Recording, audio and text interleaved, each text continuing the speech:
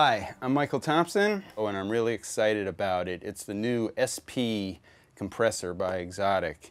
I was going to demonstrate today a little shootout between some very popular pedals that have been my main pedals for the last years.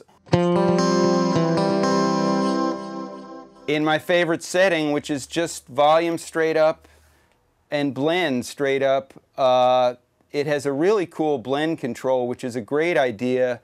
A couple of other companies have tried it, and it didn't work as successfully, I don't feel, as this one. You can hear the squish.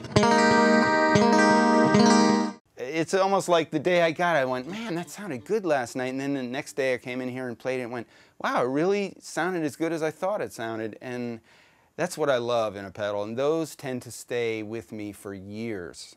I've discovered that it also sounds good with distortion.